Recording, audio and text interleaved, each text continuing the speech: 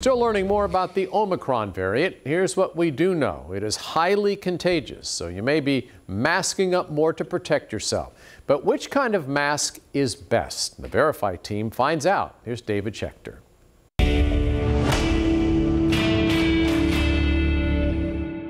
Cloth versus medical.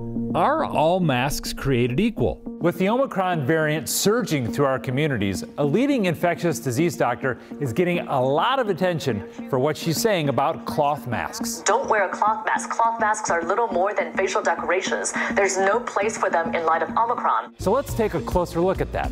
Are cloth masks little more than facial decorations? For answers, I've been looking at research papers from the Journal of American Medicine and the Journal of Education and Health Promotion. And I spoke with Dr. Ashley Renee Stasinski. She's an infectious disease expert at Stanford University who worked on a mask effectiveness study involving 350,000 people living in villages in Bangladesh. Is it accurate to say that it's just facial decoration? A high quality cloth mask is more than facial decoration.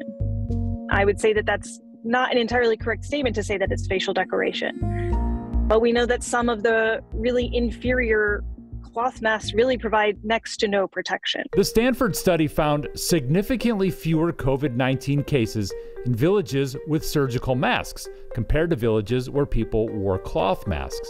But it also found cloth masks did reduce the overall likelihood of experiencing symptoms of respiratory illness during the study period. So while cloth masks are certainly likely to be less effective, they're still likely to be better than nothing, because even if they filter out those small particles less well, we know that they do still filter out larger particles like droplets, which may also have a role in transmission. So cloth masks can work, but should we still be wearing them?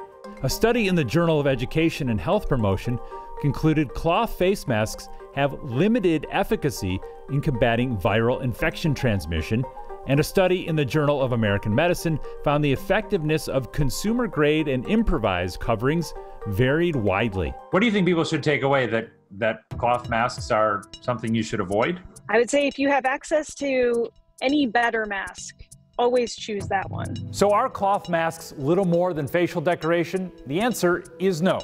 Cloth masks can offer some protection, but it varies widely from mask to mask. But since the idea of a mask is to cut your risk of getting or giving an infection, a cloth mask should not be your first choice. It should be your last. For Verify, I'm David Schecter. Keep sending your coronavirus questions to the Verify team. Write down this email, verify@13newsnow.com, and we will work to get you answers.